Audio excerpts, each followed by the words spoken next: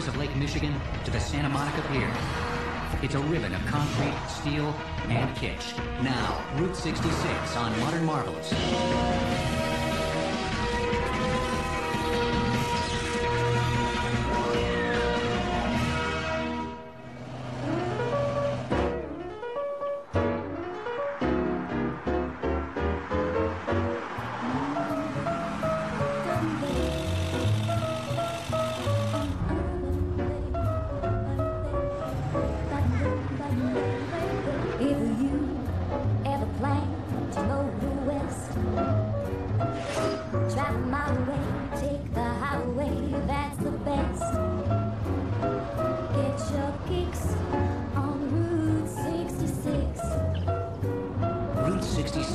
Was for decades, starting in 1926, the main road to the Pacific. A patchwork of trails, roads, and main streets cobbled together under the umbrella of an interstate highway that traveled 3/4 the way across the country.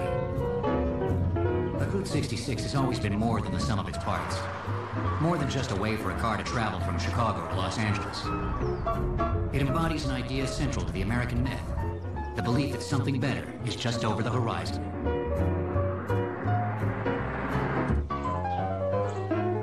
So people like me, writers and poets and musicians and photographers and artists and even dancers have interpreted Route 66. It's a metaphor for all of these other roads. Today it exists as a symbol. The route was decommissioned when superhighways moved more people faster. But that symbol still sends us searching for vestiges of what author John Steinbeck called the Mother Road. Along stretches of old concrete, over abandoned bridges, in rusted signs welcoming ghosts to faded diners, auto camps, and motels. It was a 2,400-mile carnival. The barbecue pits with all this wonderful aroma wafting through the car, the diners, the motels with their wild neon that just looks so great. There was something almost along every inch to get your dollar, because in those days, most people were driving to California to stay. They figured they got one shot at you. That cross-country carnival celebrated technology that became state-of-the-art for paving, bridge building, and traveling itself. Even though the roads that made up Route 66 existed long before the government marked and posted the road with signs, throughout its existence, it generated engineering projects that kept traffic moving and men working. Its days as an interstate are gone, but the road carries on as living, breathing nostalgia. A place you can still visit if you're willing to get off the superhighway. On Route 66, the future is the past. Welcome to the Route 66 Museum in Pontiac, Illinois, and the Route 66 Museum in McLean, Texas. And the Vintage Independent Gas Station in Monrovia, California. Stop by the Blue Swallow Motel, the Route 66 Drive-In Theater,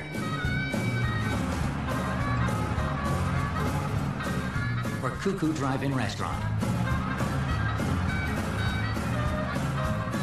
Stroll through Main Street, Galena. These places and others like them are beacons, not just to Americans, but visitors from all over the world.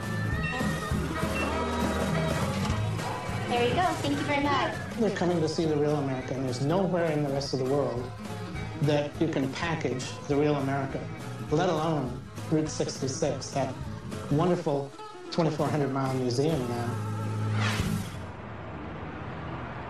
Route 66 starts in Chicago, but it really began in the early 20th century, when a confluence of technologies merged with a set of compelling facts. The technologies are familiar enough. The automobile, invented in the late 19th century, was being transformed from an expensive novelty into a necessary tool. So as the car developed and as people like Ford made the automobile affordable for the common person, for the clerk, for the school teacher, for the farmer, and not just a play toy of the rich, we needed more roads. Auto enthusiasts pressured Congress for better roads, but the lure of interstate commerce convinced them. Roads allowed trucks to move goods from places railroads couldn't easily reach. Small farms and remote communities across the Midwest and the West. Rural towns wanted big city goods, and vice versa. Two of the biggest cities were Chicago and Los Angeles. Los Angeles was the major shipping port on the West Coast, and Chicago was really the furthest inland that any boats could get from the Atlantic Ocean side via the Great Lakes. So the choice between Chicago and Los Angeles was primarily a commerce route. Congress passed a series of acts in the teens and 20s, making funds available to states for creating and improving roads. The first was the Federal Road Act of 1916. But more significant was the Federal Highway Act of 1921, which offered funds for interstate highways. The need was great. In 1920, only 36,000 miles of America's roads were negotiable by automobile. Some were paved, most were dirt. Some of them were old Indian trails.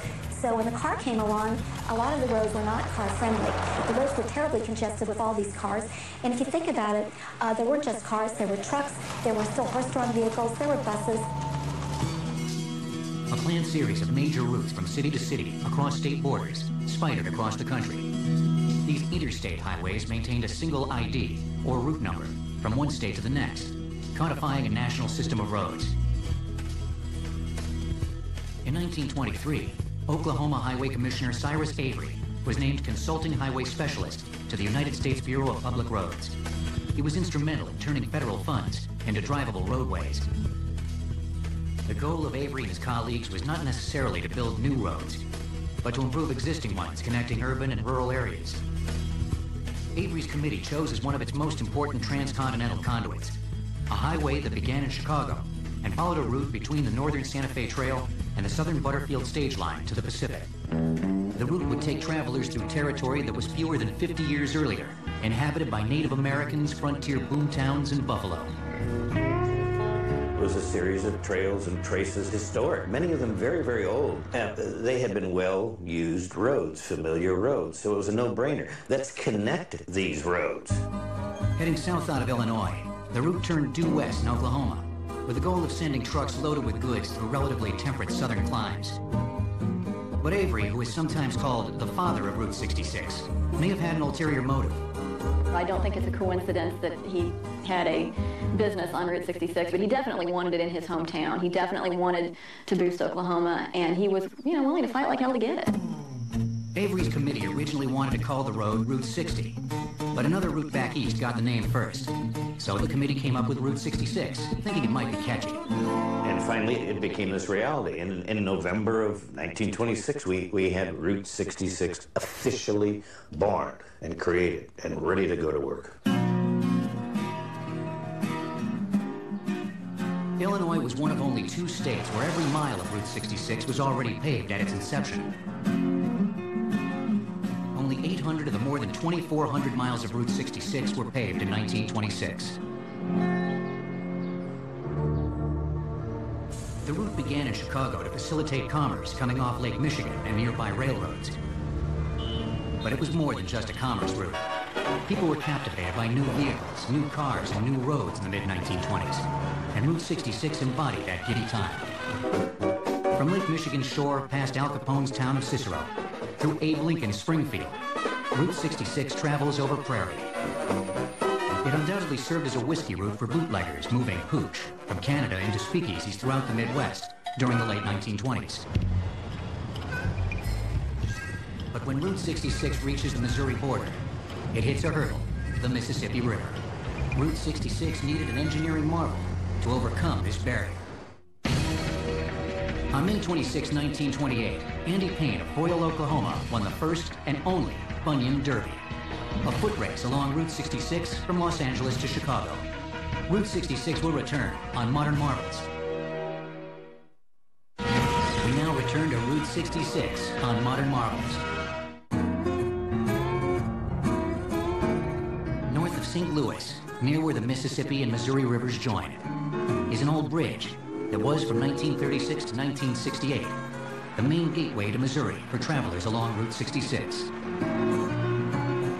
These days, it's open only to pedestrians, but not too long ago, it was packed with vehicles crossing the river.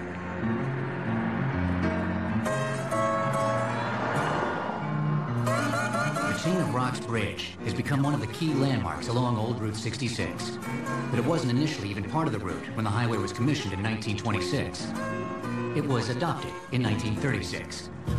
Throughout its nearly 60-year history, Route 66 underwent numerous realignments, alterations in its path that often, though not always, improved its ability to send traffic where it needed to go. From almost the moment that the highway became official, changes were begun.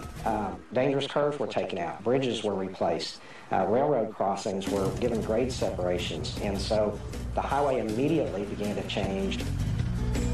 Early realignments occurred in Missouri, where the road took traffic straight through the heart of bustling St. Louis. Meanwhile, north of the city, a private consortium was planning a toll bridge across the Mississippi. The idea seemed simple enough, but to the engineers of this new span, it must have been one nightmare after another, beginning with the flow of the river. The velocity at the chain of rocks was one of the highest in the entire river. That makes it tougher to build piers with the water moving so quickly. So it's just not a very good spot to put a bridge. That was only the beginning of the complications. The consortium had already purchased land on both sides of the river, dictating that the bridge would have to cross at an angle to the river channel. Not an ideal situation from a navigation perspective. But prominent city waterworks intake towers just downstream compelled river pilots to insist on a radical alteration to the planned path. And if the bridge had been put in as was originally planned, they would have had multiple obstacles to navigation. Now, they ended up convincing the War Department, which in those days gave the permits for the bridge, to require that the main navigation span of the bridge be placed basically square to the navigation channel. And also in the process, the center pier of the main bridge would shield and protect somewhat the water intake tower. The only way to resolve the navigation dilemma was to build part of the bridge square to the navigation channel, then turn it toward the shore, where the consortium had its property. The Chain of Rocks Bridge was designed with a 22-degree dogleg. Then there was the challenge of sinking cofferdams, large, hollow, watertight, reinforced boxes that are excavated into the riverbed to build the bridge piers. Since the piers are going down to bedrock, you are relying on the embedment of the cofferdam in the soil above the bedrock to keep it stable. And when you have high velocity, the Mississippi River scours a lot, and it is possible to scour down to bedrock. The force of the river is so strong here, it literally strips the bottom soil away. That's scouring. And that could lead to the failure of the cofferdam because there's nothing really restraining it at that point. Engineers overcame the challenges the river posed, and the rest of the bridge was built without incident. The steel support structure went up efficiently, reinforced near the center of the bridge to give it greater rigidity. When completed, the bridge was more than a mile long.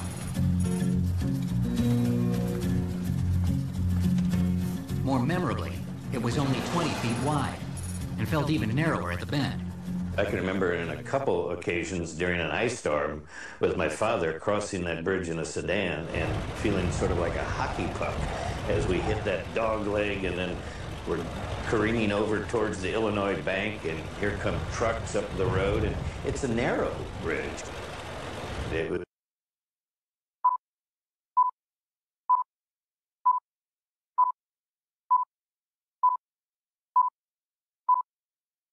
just those 2 lanes of danger over the Mississippi.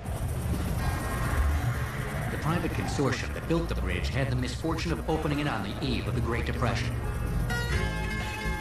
There were too few 5-cent tolls collected to keep them in business. But the Missouri Department of Transportation saw in the bridge an opportunity. Highway engineers sought to realign interstate traffic away from the hubbub and congestion downtown, using the now bankrupt Chain of Rocks Bridge. The bridge remained the official Route 66 crossing for 3 decades, until this part of the highway was decommissioned in 1968. Missouri's section of Route 66 followed the historic Great Osage Trail, an Indian trading route, and passed through towns such as Springfield and Joplin. But south of Rolla, a realignment called Hooker Cut made use of cutting-edge technology, literally. Road engineers sliced right through the mountainside. Hooker Cut, actually, about its deepest point, is about 93 foot cut into the mountain. It's 86 foot wide, and there's 186,000 cubic yards approximately of rock that came out of that cut. Now, that 186,000 cubic yards of rock weighed probably around 300,000 tons. And to give you an idea of the size of the volume of that material coming out, if you was to take that material and place it down on the football field, spread it across the football field, it would actually stack to be over 100 foot tall. Hooker Cut proved to be one of the most dramatic realignments of Route 66. The need for improved access to nearby Fort Leonard Wood necessitated the realignment. And you needed a way to move troops quickly to the new base. So the Missouri State Highway Department decided to build a 4-lane road leading to the military base. It's about 22 feet wide on either side with two 11-foot lanes, whereas the original road was only 19 feet wide and crossed a bridge that was, again, only 19 feet wide with about a 12-foot clearance. So there was no way a military vehicle or any military equipment could be moved to the military base. Cutting straight through the Ozark landscape rather than following its natural contours was a formidable task. In order to create a new and improved 66, the St. Louis-based contractor had to take his unwieldy equipment over the old narrow route to deliver it to the site. They used steam-powered drills to drill fissure holes into the rock and then place dynamite and explosives down in there and literally blow apart the mountain in order to cut through it. And it took almost 2 years to complete this process. Despite these difficulties, Hooker Cut broke ground, not only physically, but also in highway design. This rock cut here was designed with a bench in it at the top there. That's a standard practice nowadays. We'll go up 30 foot, and then we'll cut back in 15 foot as for a bench, and then go up another 30 foot. And that is because if a piece of rock or something like that from the very top of the hill was to fall down and hit the car down here, that rock will fall down and hit that bench versus coming all the way down the hill. This project became one of the first 4-lane sections of Route 66. It would incorporate new and largely untested design features, such as a median strip to separate traffic traveling in different directions, and a beveled curb, which was intended to sluice rainwater toward gutters. Upon completion in 1946, Hooker Cut became the deepest limestone cut in Missouri, and possibly the entire country. Though it would take years before improvements like cuts and divided highways were widespread, they would ultimately doom winding old Route 66. Because of that, they were able to eventually build roads such as Interstate 44, which is just to the north of here, without having to follow the topography of the land. After leaving Missouri, Route 66 wanders for 13 miles through Kansas, the only other state besides Illinois to have paved its portion of the highway by 1926. As the United States entered the 1930s, Route 66 was about to become the most important road in America. In 1935, Lester Dill opened Missouri's Merrimack Caverns as a roadside attraction, promoting it with billboards and painted barns along Route 66. He even placed ads on visitors' cars and is credited with inventing the bumper sticker. Route 66 will return on Modern Marvels. We now return to Route 66 on Modern Marvels. Miami, Oklahoma is home to a stretch of rare and authentic Route 66. That's actually older than the route itself. It's earned these various nicknames like the Scotch Highway or the Ribbon Road, or my favorite name, it's the Sidewalk Highway. This roughly 4-mile stretch of road may be one of the rarest pieces of original 66 service along the entire route, but it's still enduring obvious wear and tear. More people know what I'm talking about when I say sidewalk highway. They know where it is, they can find it. The one thing that saved this particular part is that there are a lot of farms out here, and this is really the only access that people have to their land. Poured in 1922, this piece of original roadway is only 9 feet across. In those days, when the state received federal funds to build and improve roads, it cost a whopping $40,000 per mile to pave an 18-foot wide track. Legend has it, thrifty engineers determined if they built their road only half as wide, they could pave it twice as far. 9 foot was, even by 1920 standards, would not have been a 2-lane paved road. It would have been a 1-lane paved road. Undoubtedly, at the time, that decision was driven by the desire to have an all-weather road to get up out of the mud and be able to go from one town to the other. Well, at least it was paved. During its early, more adventurous years, whole sections of Route 66 weren't. In fact, all sorts of unorthodox surfaces were considered good enough. Well, we had 3 different versions of dirt. We had just dirt highways, and we had what's in our archives termed as improved dirt and oiled dirt. We would have gravel highways. By the mid-teens, more than 2,000 U.S. roads were surfaced with Portland cement.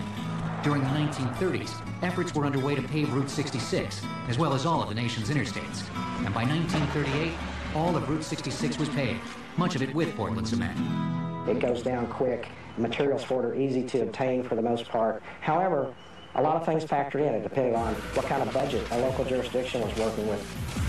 Back in the 30s, paving Route 66 was no different than paving any other road. Pouring a cement roadbed usually involved placing the mixture right on the underlying soil. We used wooden forms to hold the sides of the concrete up, mixed the concrete on site, and they deposited it in front of the paving screed. The screed, or leveling board, following behind would level the surface.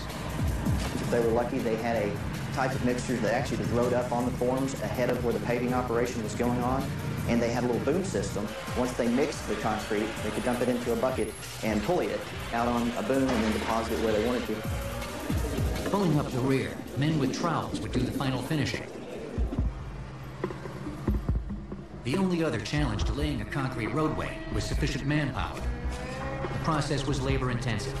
But as efforts to pave all of Route 66 gathered steam throughout the late 1920s and early 1930s, America was gripped by a devastating financial collapse that threw millions of men out of work. The disastrous human conditions brought on by the Great Depression produced an endless supply of cheap labor as migrants searching for a better life found work on the road. I talked to an old man out in western Oklahoma, long gone, who was a young farmer with a young wife on what became Route 66. He remembered the laying of the concrete, the crude machinery, the men, many of them migrants who stopped to get a job, long, long hours. And every night he'd get his young wife and they'd take a wind-up Victrola and some other young couples and they'd go out to the new highway and they would turn the music on and they would dance on the road. And they did that all the way across western Oklahoma till the road went into Texas. They danced on the mother road. Many of those young farmers became migrants after years of poor farming techniques aggravated by a hellish drought crippled farm communities throughout the Midwest. As depleted topsoil was blown away by dry summer winds, it created a dust bowl where once there had been bountiful crops. These two disasters conspired to drive many tenant farmers off land they'd worked for generations. The rain literally stopped. It was just a terrible time in America's breadbasket, right on the heart of this new highway of Route 66. That's where you had the Okies and the folks from the heart of the Dust Bowl itself taking to the road in large numbers, legions of people, the largest migration we've ever had in this country. Route 66 became the conduit for more than 200,000 of these migrants headed for California. That's when the road symbolically started to roll up its sleeves. This is when it started paying its dues. Author John Steinbeck immortalized their journey in his classic novel, The Grapes of Wrath. The road that had once captivated with a promise of something better, now compelled with the reality that things could get no worse. That's when Route 66, as Steinbeck so aptly named it, became the mother road. For the Okies who traveled that road, it became a road of promise. Here they are in these old cars with tires about as thin as cigarette paper, with all their lives and hopes lashed to this vehicle, and they're traveling west.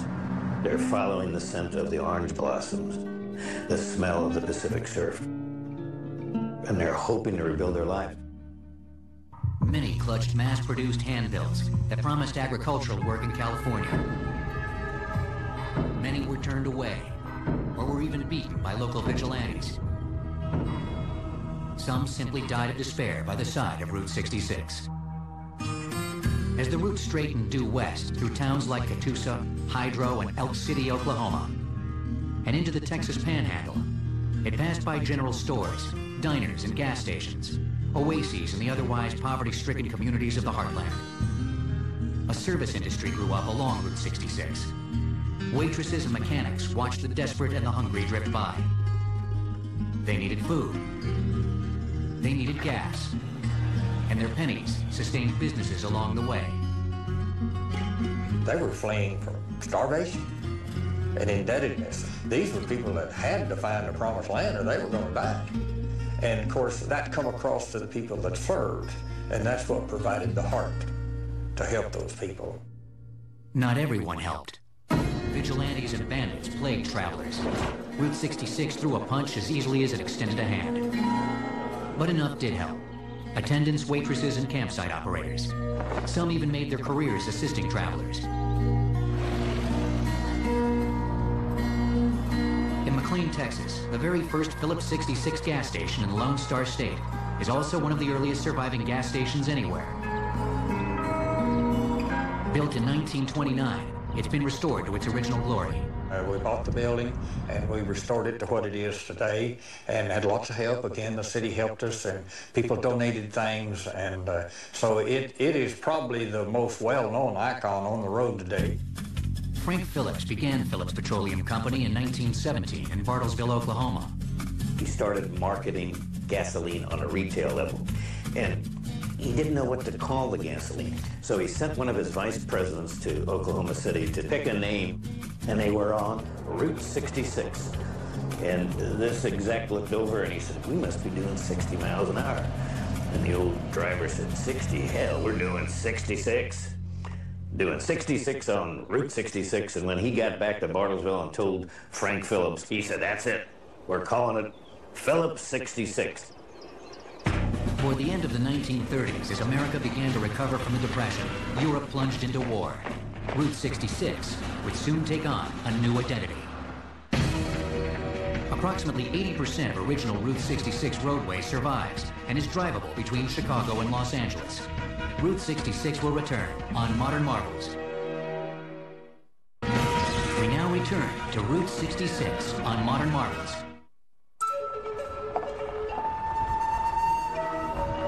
Some of the roadway that was originally incorporated into Route 66 back in 1926 is very old.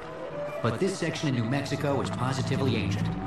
Evidence uncovered by the side of the road here suggests this piece of Route 66 may predate the earliest known European visitors of the 16th century. This was a path Native Americans used long before automobiles were invented. That connection right here. Instead of gas station signs and interstate route shields, off-roaders can find truly vintage roadside graffiti. There was a settlement, prehistoric settlement, along the Rio Santa Fe. For example, there are some housing block remains around here that date to pre-colonial times.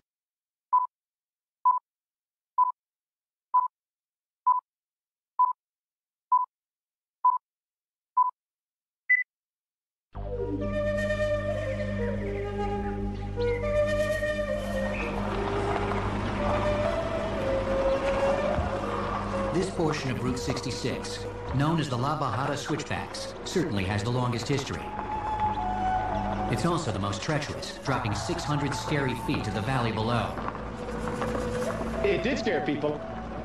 Some of the grades were as great as 22%, which prompted many people to actually have to back up the road because their gravity-based fuel pumps were unable to draw gasoline into the motor if they were going straight ahead.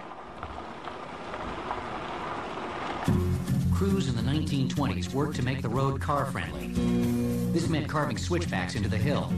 Paving was still out of question. They would blast through these solid basalt columns, and then they would take the rubble, then build a dry masonry ashlar retaining wall on the outside. In other words, there was no concrete used. Then a curb was usually added above the retaining wall.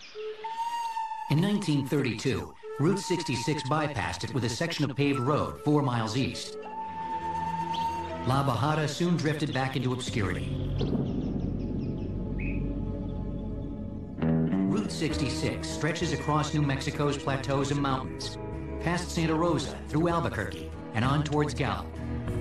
A conduit for the homeless and jobless throughout the 1930s. During World War II, Route 66 became important for transporting troops and supplies, especially here in the Southwest. Everybody was manufacturing guns and airplanes and tanks and so forth. So it really was a war road. Many military bases were positioned adjacent to Route 66 in the deserts of Arizona and California. By the time World War II ended in 1945, Route 66 really was ready to go. As the country emerged from war, Route 66 went through another transformation. From the honky-tonk road of 1926, through the dust and desperation of 1933, to the military supply line of 1942, Route 66 would become the neon tourist trap of 1955. A lot of the GIs who had shipped out of Los Angeles and San Diego wanted to come back and vacation there and bring their families there. So there was a lot of tourism happening throughout the United States at that time. And really that's when 66 became more of a tourist road than a commercial highway. Route 66 brought vacationers to the Grand Canyon, the Painted Desert, and Meteor Crater in Arizona, past Winslow and Flagstaff, and Seligman and Kingman. It brought them past curio shops and diners, and a newly born American original, the themed motel. These roadside shelters evolved from primitive in the 1920s to almost luxurious in the 1950s. That's the best.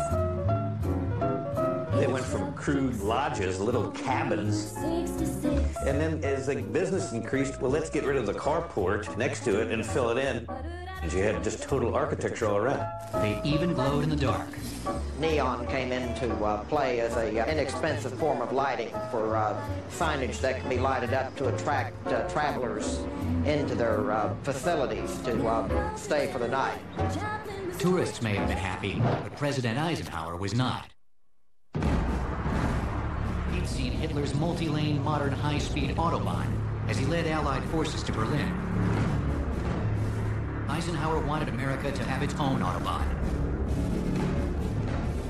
After he became president in 1953, he was ready to give it one. Two-lane roadways were inadequate for the security needs of a Cold War superpower like the United States. A series of highway bills would send Route 66 itself on the last leg of its journey. In 1946, Nat King Cole became the first artist to record Bobby Troupe's classic, Get Your Kicks on Route 66. Route 66 will return on Modern Marvels. We now return to Route 66 on Modern Marvels.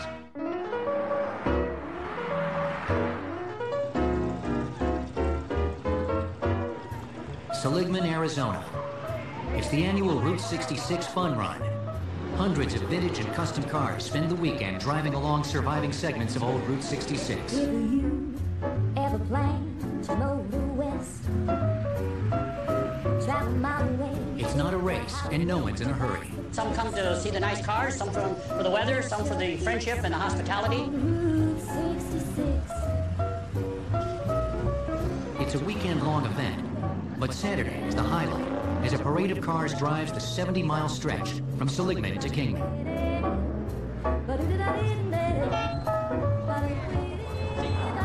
But parade is the wrong word. It's more of a caravan. One big, long cookout for fans and friends of Route 66. It's the moving car show that symbolizes adventure. Something about the USA, they're able to market their past and bring it to their future. And I say it is tempting to come along and enjoy the ride. The party is a celebration of nostalgia. Charcoal stick. To me, it means keeping the past alive. And my hope always has been and will continue to be that it will help everyone that's involved with 66 slow down somewhat in their own hectic lives. Route 66 ended in California, beyond Needles, Barstow, and San Bernardino. It was realigned past Los Angeles, curving through Hollywood, and onto the Santa Monica Pier, where it connected with another great roadway, the Pacific Coast Highway, and points north. During the 1950s, Route 66 was still a vital interstate, but its days were numbered the moment President Eisenhower's Federal Highway Act became law in 1955. But these new multi-lane superhighways had a precedent in an earlier stretch of Route 66 between Pasadena and Los Angeles.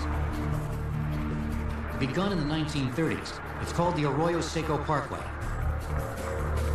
and was built in 3 sections, the earliest of which opened in 1940 and featured limited access, exit and entrance ramps, 3 lanes of traffic in each direction, and a speed limit of 45 miles an hour.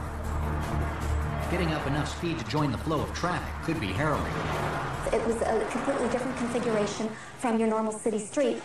People actually had to be trained to learn how to get on the road. When the parkway was finally completed in the 1950s, it was incorporated into the new freeway system. Superhighways began to replace Route 66. It was a slow, sometimes agonizing death. Whole towns were cut off. By the mid-80s, Route 66 was gone. No longer identified and posted as an interstate, it drifted into obscurity as the superhighways cut off its lifeblood of tourists and truckers. The shields came down. The maps were changed. The superhighway had won. A few years later, journalist Emily Priddy and her husband Ron were traveling along the remnants of old Route 66, which in Missouri often parallels the Route 44 superhighway. Suddenly, Priddy saw a dilapidated vision from the past. I looked up and I went, oh my God, stop the car. You know, cramped on the brakes, he thought we were about to hit something. And I said, what is that? And it was a... From the shores of Lake Michigan to the Santa Monica Pier, it's a ribbon of concrete, steel, and kitsch. Now, Route 66 on Modern Marvels.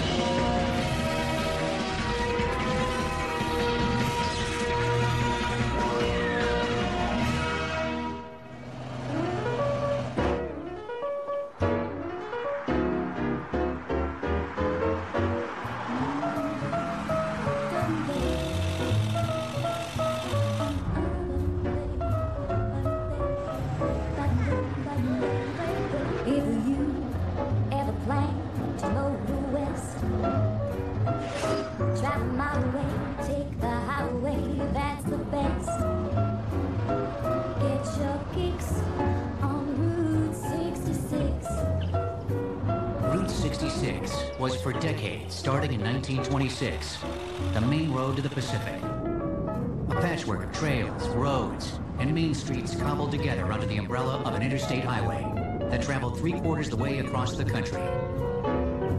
But Route 66 has always been more than the sum of its parts. More than just a way for a car to travel from Chicago to Los Angeles. It embodies an idea central to the American myth, the belief that something better is just over the horizon.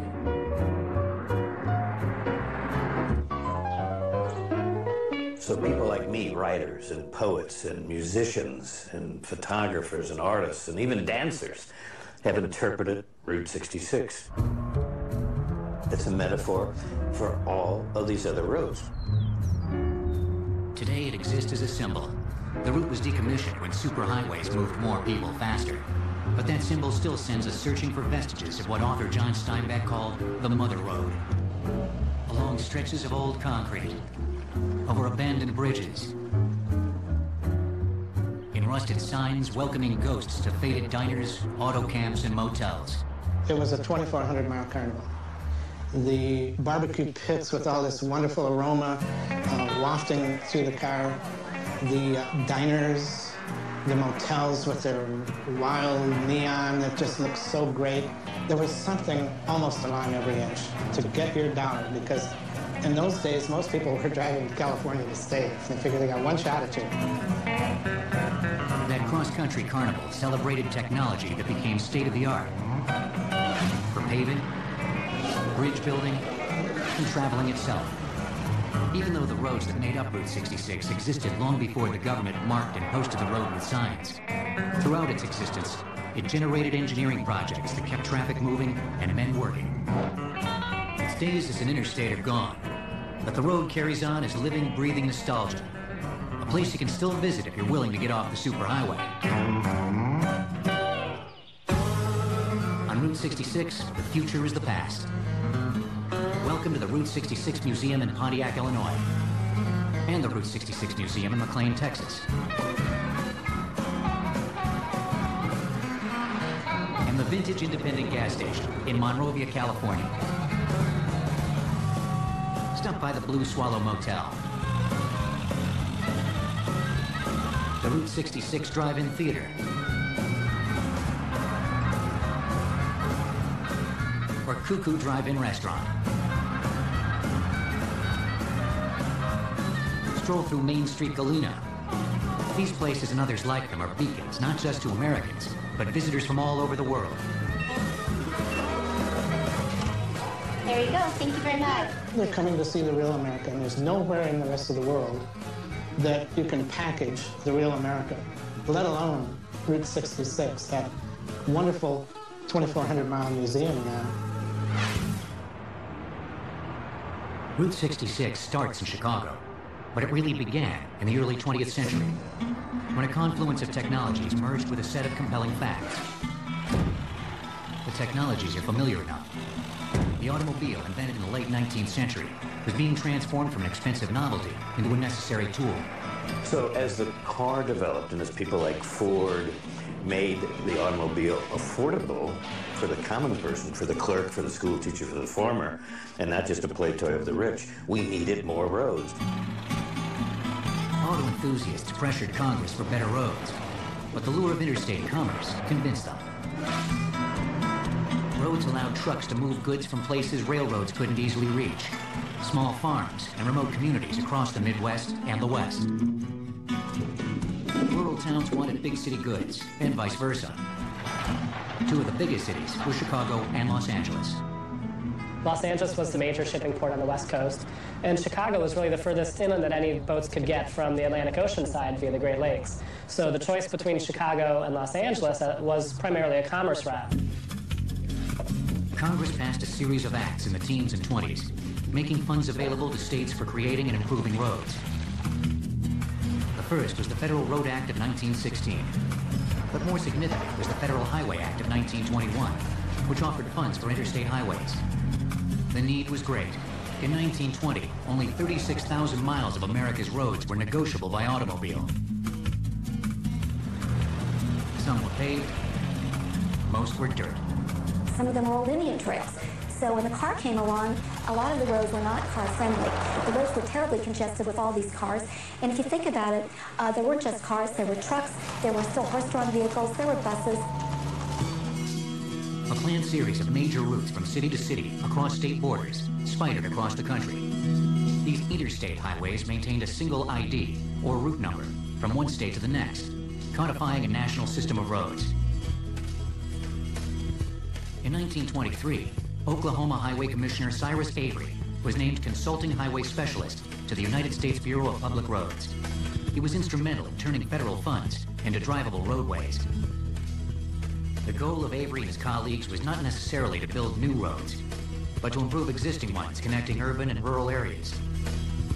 Avery's committee chose as one of its most important transcontinental conduits a highway that began in Chicago and followed a route between the northern Santa Fe Trail and the southern Butterfield stage line to the Pacific. The route would take travelers through territory that was fewer than 50 years earlier, inhabited by Native Americans, frontier boomtowns, and buffalo. It was a series of trails and traces, historic, many of them very, very old. They had been well-used roads, familiar roads, so it was a no-brainer. Let's connect these roads.